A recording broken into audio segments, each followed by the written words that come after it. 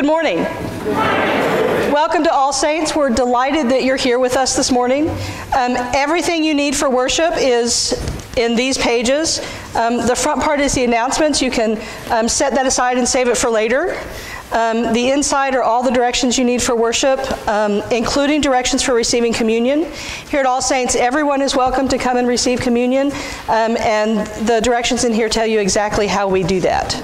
At this time, we invite our children to go to Children's Church led by the cross.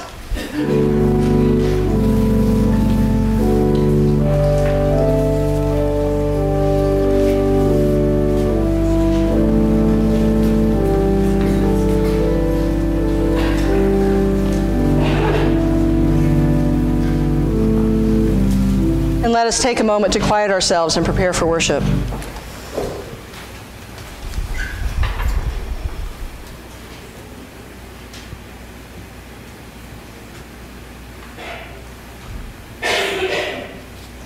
Blessed be God, Father, Son, and Holy Spirit. And blessed be God's kingdom, now and forever. Amen. Almighty God, to you all hearts are open, all desires known, and from you no secrets are hid.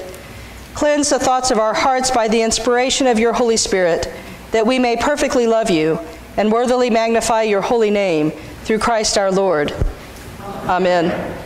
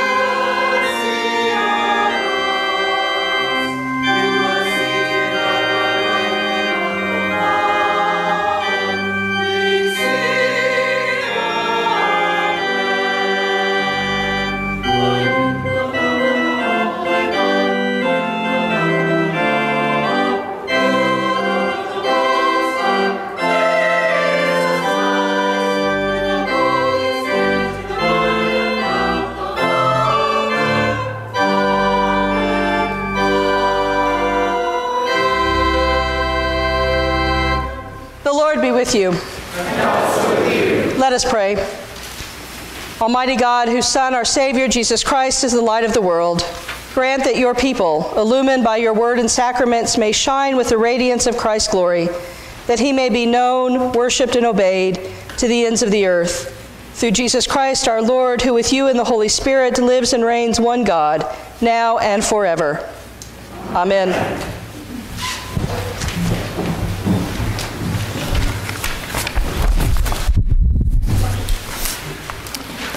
A reading from the first book of Samuel.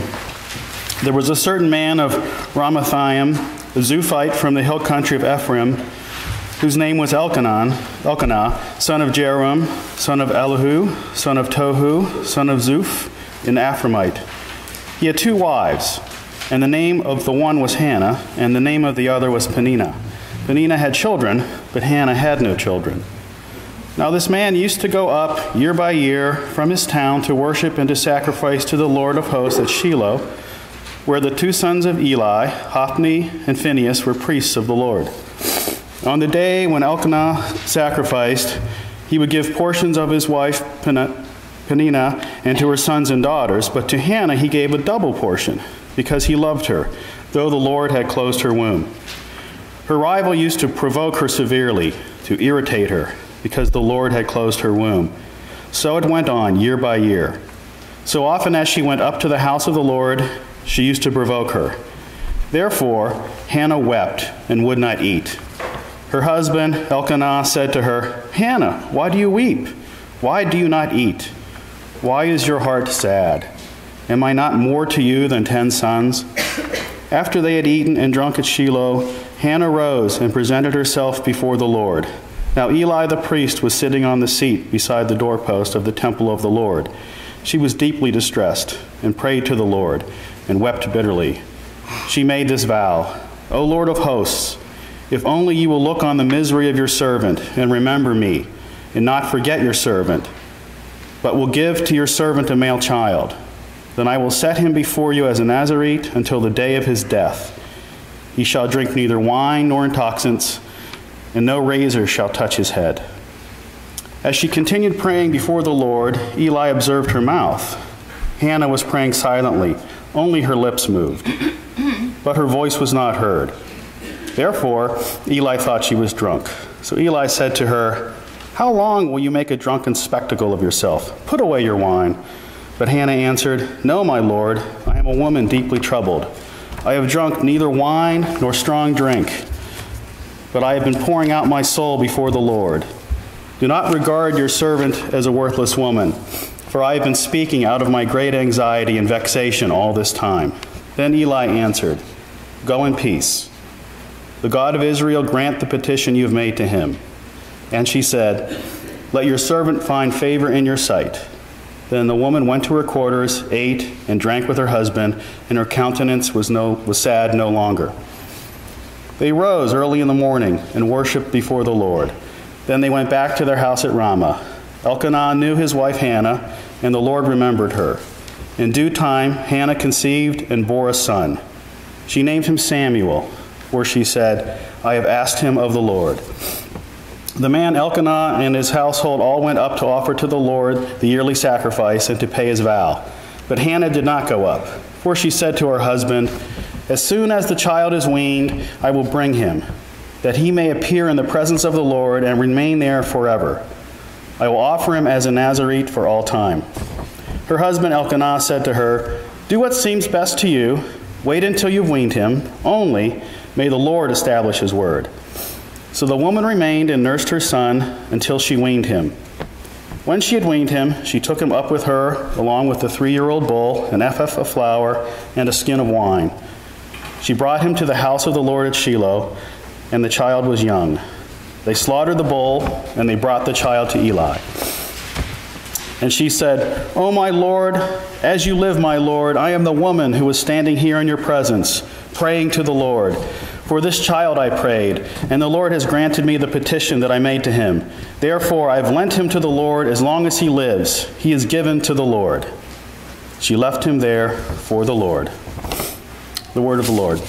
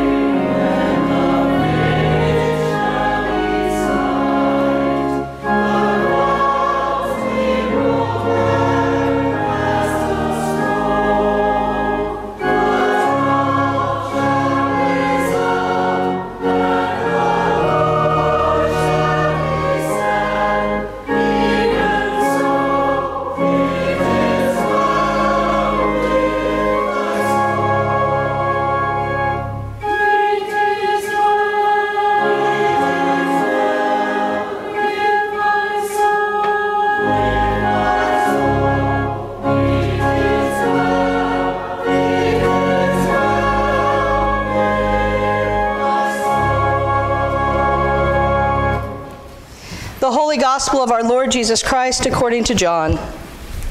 Glory to you, Lord Christ. On the third day there was a wedding in Cana of Galilee, and the mother of Jesus was there. Jesus and his disciples had also been invited to the wedding. When the wine gave out, the mother of Jesus said to him, "They have no wine." And Jesus said to her, "Woman, what concern is that to you and to me? My hour has not yet come." His mother said to the servants, "Do whatever he tells you." Now standing there were 6 stone water jars for the Jewish rites of purification, each holding 20 or 30 gallons. Jesus said to them, "Fill the jars with water," and they filled them up to the brim. He said to them, "Now draw some out and take it to the chief steward." So they took it. When the steward tasted the water that had become wine and did not know where it came from, though the servants who had drawn the water knew, the steward called the bridegroom and said to him, "Everyone serves the good wine first, and then the inferior wine, after the guests have become drunk. But you have kept the good wine until now." Jesus did this, the first of his signs, in Cana of Galilee, and revealed his glory, and his disciples believed in him. The gospel of the Lord. Praise to you, Lord Christ.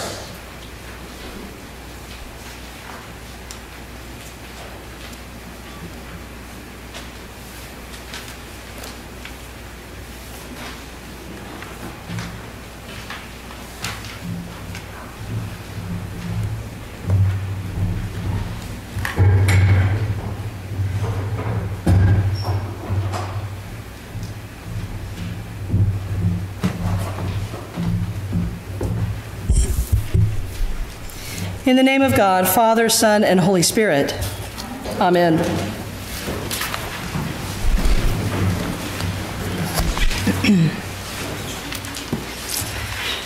What a beautiful story we hear from 1 Samuel this morning. A woman who could have no children is considered inadequate and scorned by all, except her husband, because he has another wife to give him children. The barren wife prays to God, begging God to give her a male child so that she will have some value in the eyes of the community.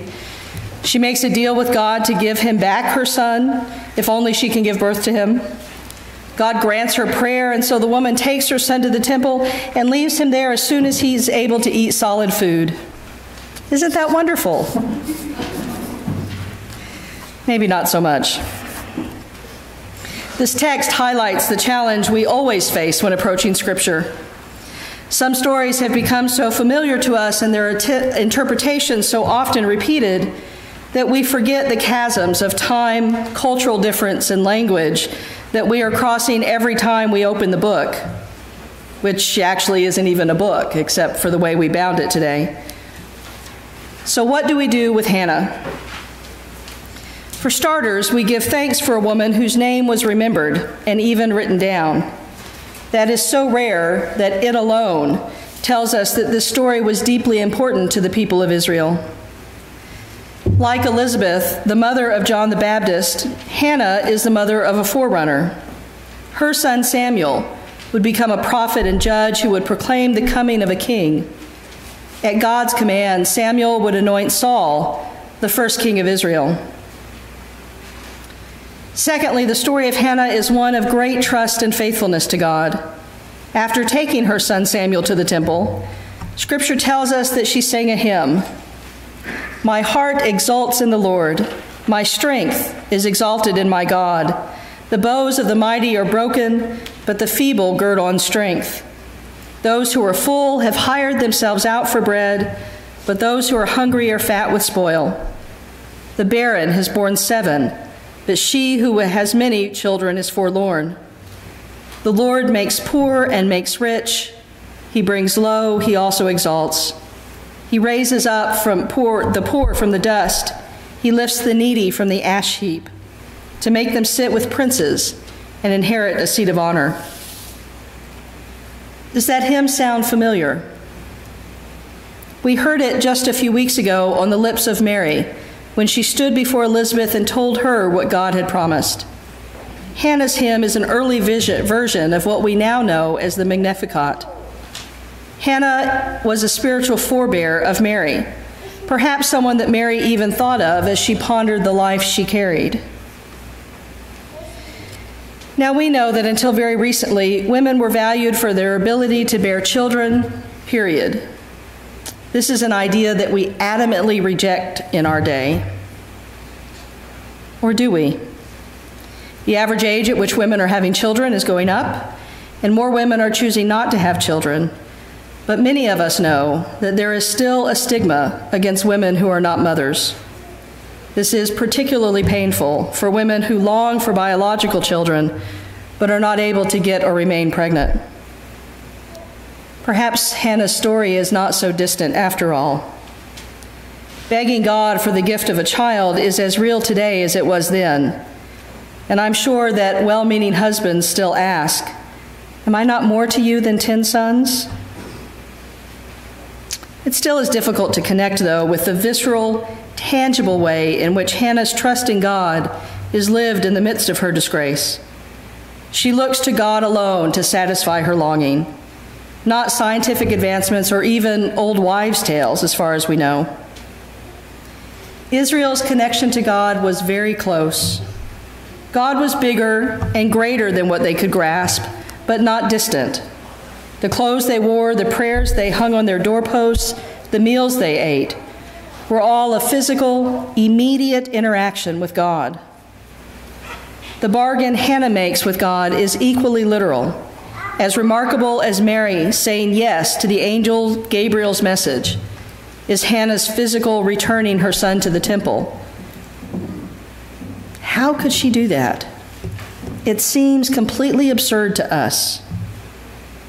For Hannah, it was certainly a great act of faithfulness, but one that sat within the practices of her culture.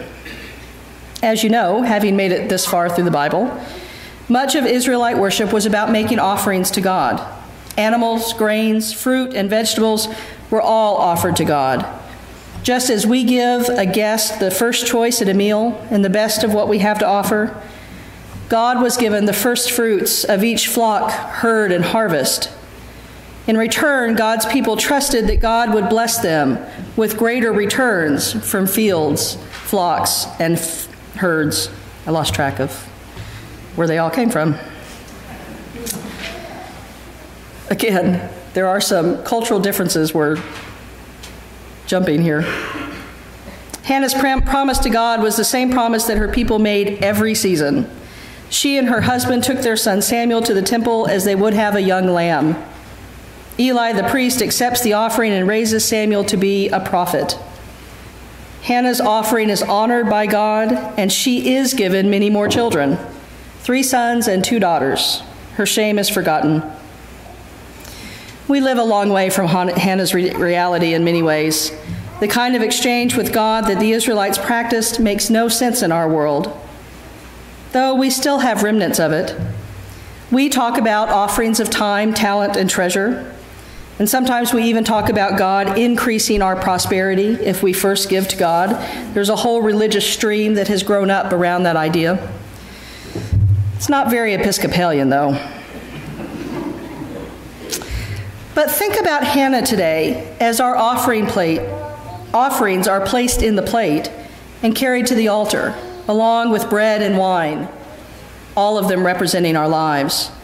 Are there ways that we can deepen that experience so that it brings us closer to the faithfulness of Hannah, perhaps without abandoning our modern understandings of the universe? We are gathered here on the first day of the week. We are, in fact, offering the first hours of our week to God. We know that in the backs of our minds, but don't often think of it that way. At least I don't. But if we did, if we just reoriented our intention a little to make Sunday morning more than just the cyclical rotation of our work week, we might find even greater significance in our time here, of the offering of our time to God. I imagine that like most of us, you pay your pledge to the church whenever you sit down to pay your bills. You pull an offering out of your wallet as the plate comes toward you. In the past few months, we have talked a lot about our offerings to All Saints as an act of faithfulness to God, and you have responded generously, putting us over our projected budget. To continue that act of offering, try writing your pledge check first or setting aside your Sunday offering. Make it the first thing you pay or do, maybe even at the beginning of the month or the quarter. Make it the first fruits of your labor that you return to God. Prayer can work the same way. In the Book of Common Prayer, morning prayer opens with the versicle, "Lord, open our lips, and our mouth shall proclaim your praise." This comes from Psalm 51 and is a promise that the very first things we say each day will be praise for God. Whether you have a set time for prayer or pray as the need arises, it might be a powerful start to the day if, as you're getting out of bed or even before, you begin with thanks to God. What other ways might we offer the first and best of our lives to God? They can be as varied and unique as each of our lives. It's not magic, of course. This is where the prosperity gospel folks go awry. God does not, in fact, promise that if we give the church money on the first of the month, that we will have more than we expected at the end. At least that's not the way my bank account works. There is something, though, to redirecting our attention toward God that can bear fruit in unexpected ways. Being generous simply makes us happier. Every study shows it. And starting with generosity breeds more generosity. It is a sublime circle rather than a vicious one. Turning our attention toward God also breeds greater attention to God, oddly enough. Hannah's life is literally ages away from our own, but her trust in God is a valid example for us. I invite you to also look for concrete ways to imitate that trust in your life here and now, because trusting God is simply a better way to live. Amen.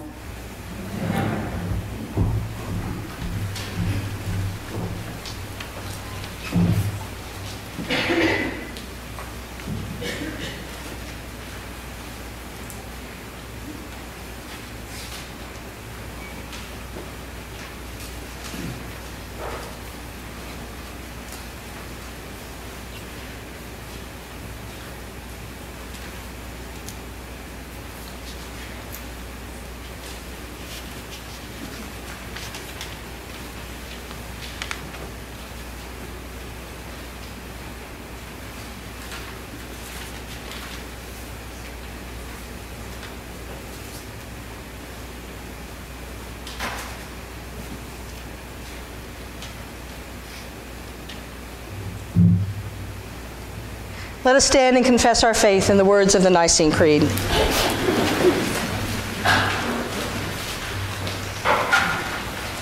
We believe in one God, the Father, the Almighty, maker of heaven and earth, of all that is seen and unseen.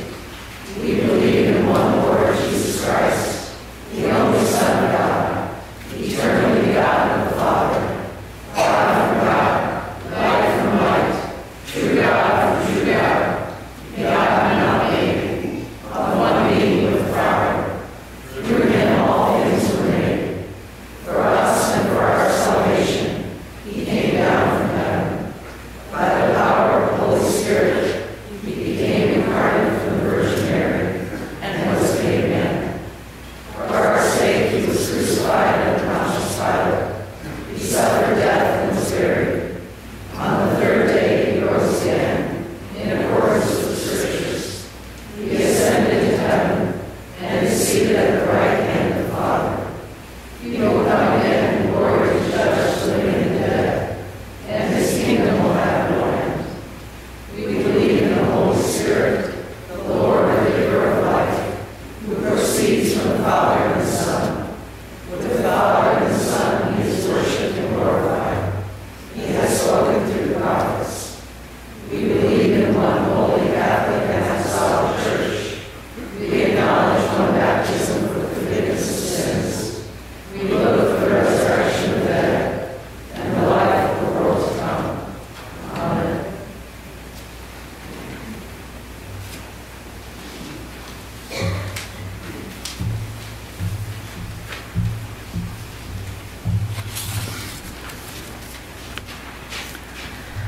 God of all peoples and places, To you we offer gratitude and praise.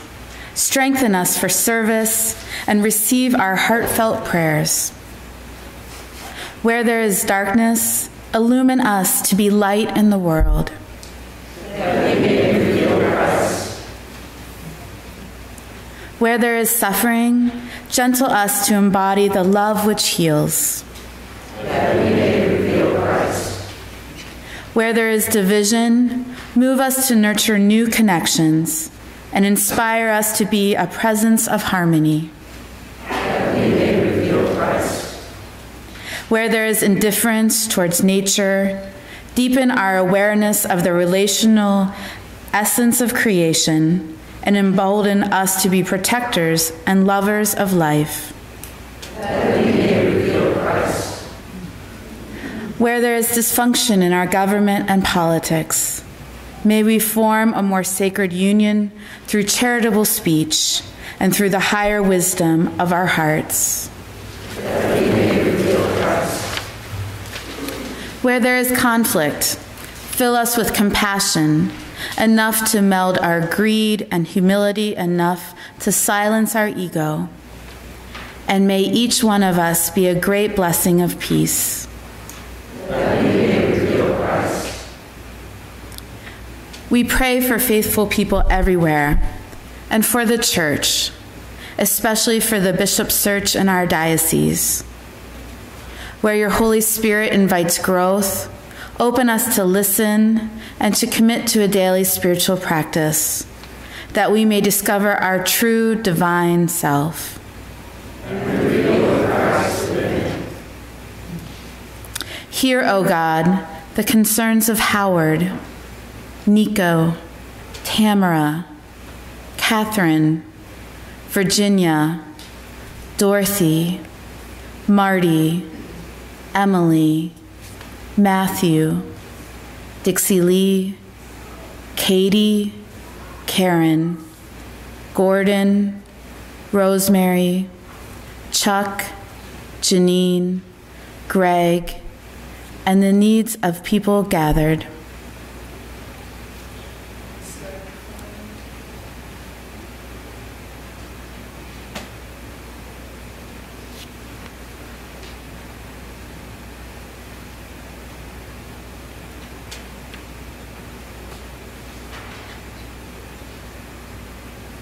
Remembering all who have died, especially Barb Woodward, in whose loving memory the altar flowers are given by the Woodward and Houseman families, and those we now name.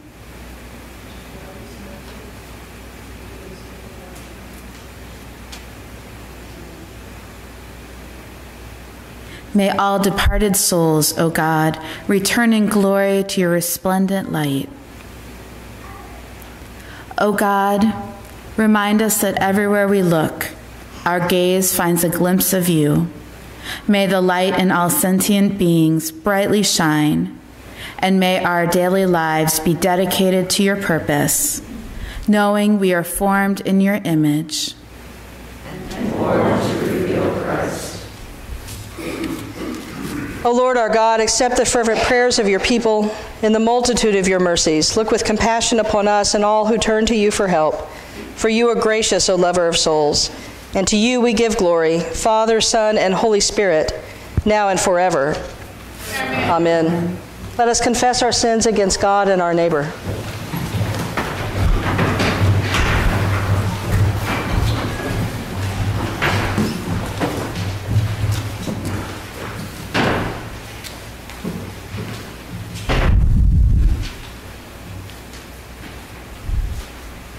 Most merciful God, we confess that we have sinned against you in thought, word, and deed, by what we have done and by what we have left undone. We have not loved you with our whole heart. We have not loved our neighbors as ourselves. We are truly sorry, and we humbly repent. For the sake of your Son, Jesus Christ, have mercy on us and forgive us, that we may delight in your will and walk in your ways. to the glory of your name. Amen. Almighty God, have mercy on you, forgive you all your sins through our Lord Jesus Christ, strengthen you in all goodness, and by the power of the Holy Spirit, bring you to eternal life. Amen. Please stand. And my brothers and sisters, the peace of Christ be always with you.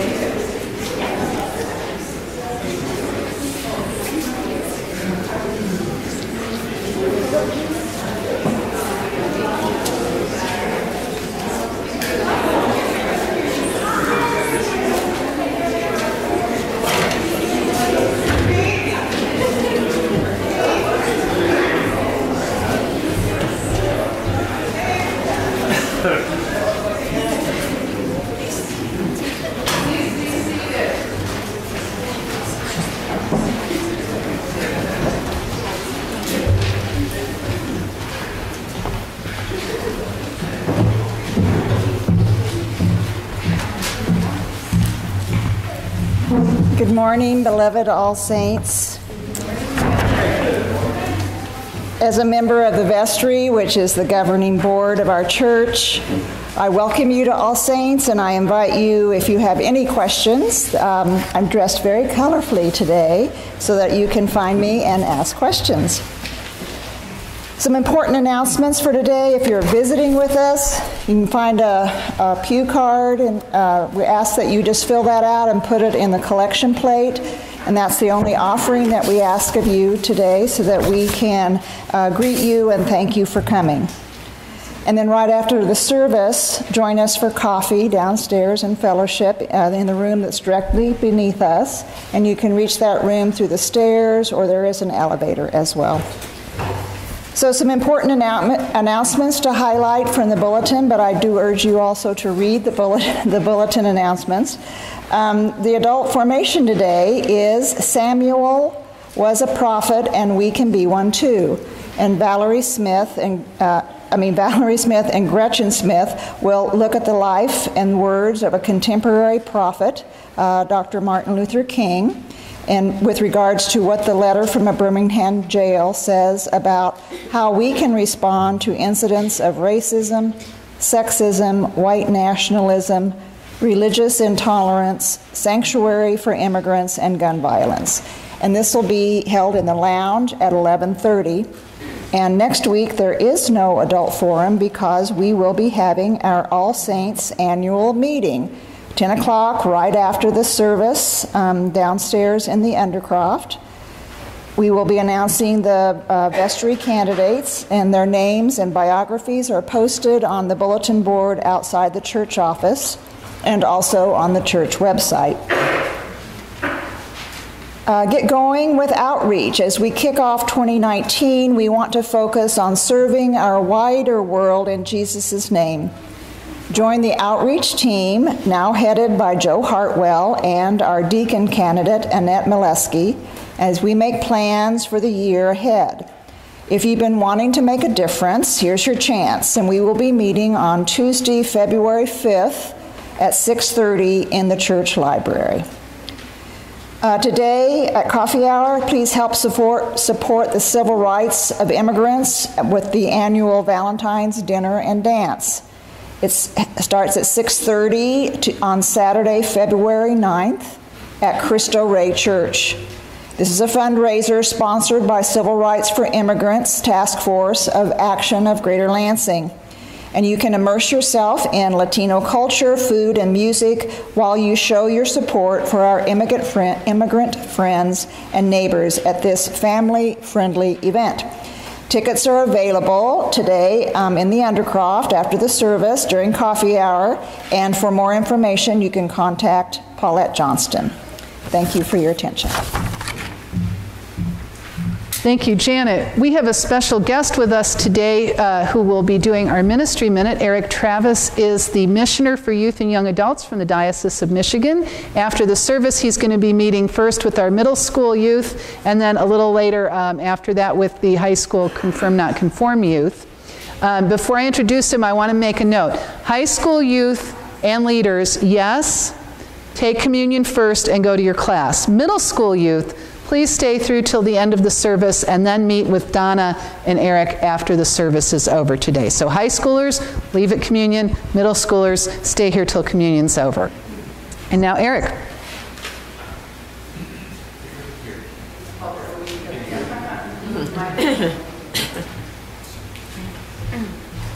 Okay. Good morning. As Pastor Kit said, my name is Eric Travis. I am the missioner for youth and young adults for the Diocese of Michigan. And things are going really great in this transition time. I want you to know that. Is that there's not a reason to be concerned or worried or any of that, in case you were, and hopefully I didn't put that into your mind to be that way, that you weren't. Transition is always an interesting time. The work that the Ministry for Youth and Young Adults does is to provide opportunities for young people to experience God, to offer ways in which they can continue or to first-time experience or multiple times experience and share the love of God with each other, with others, and especially with the community at large. So what we do in the diocese is not take your kids away, but offer an additional opportunity. And there are many different ways in which we do that through programs such as our Happening and New Beginnings, which is our retreat weekends. We offer things such as mission trips, experiences for growth that are happening in Detroit, or we're also doing an international mission experience this summer to the Dominican Republic. And we continue to find ways that are additional opportunities for our youth and our young adults, as I said, to experience and share the love of God. Always looking for not only youth and young adults to be a part of this, but other adults, those of us that are not quite so young, to help out and to be part of these young people's lives. I'm a firm believer that our young people succeed when they have adults in addition to their parents as a part of their spiritual and growing lives in God and with each other. Is that enough? Okay, good. Thank you. Thank you, Eric.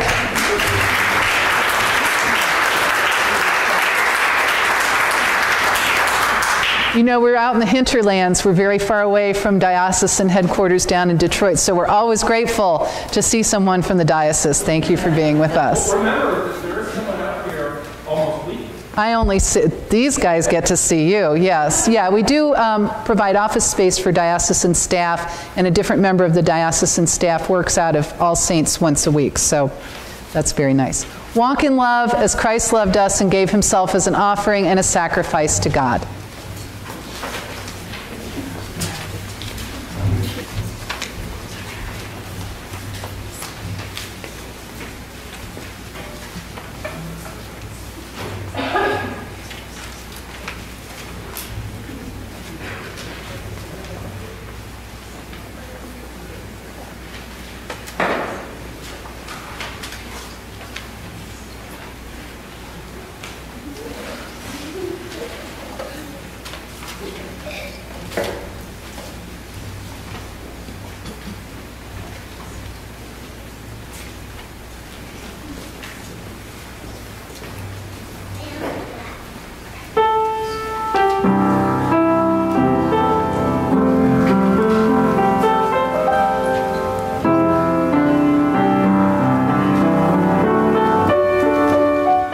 In the morning when I rise,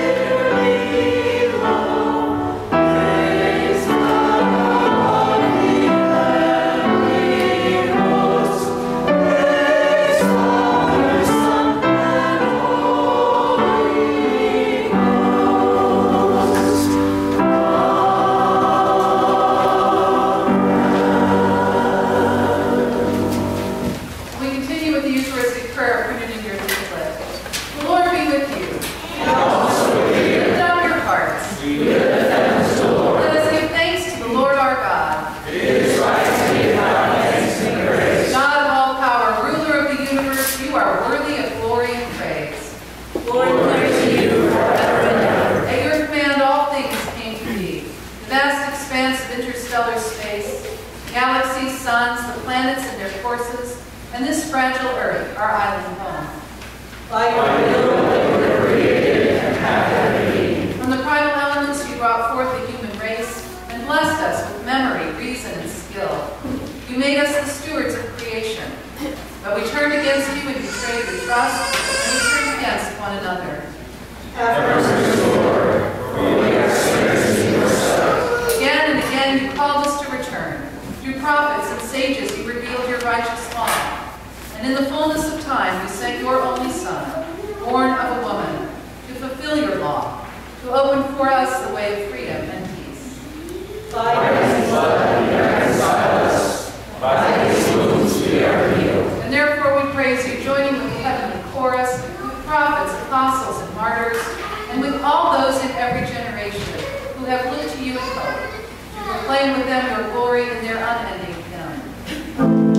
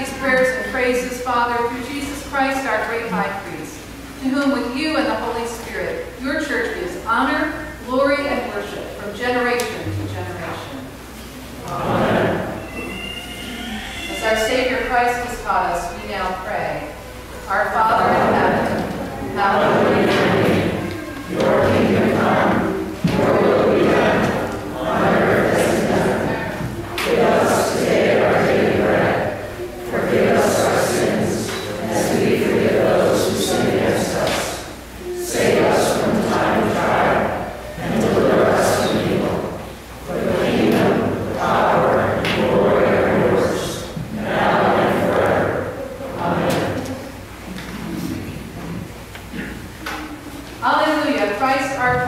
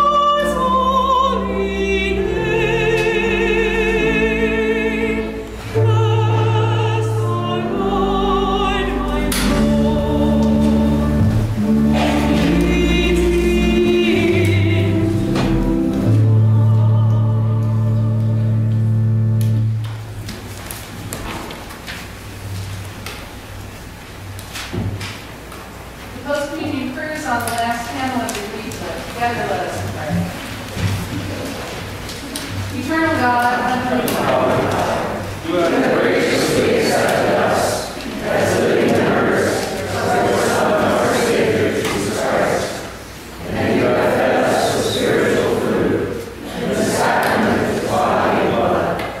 Send us now to the world in peace, and grant us strength and courage to love and serve you with gladness and singleness of heart, through Christ our Lord.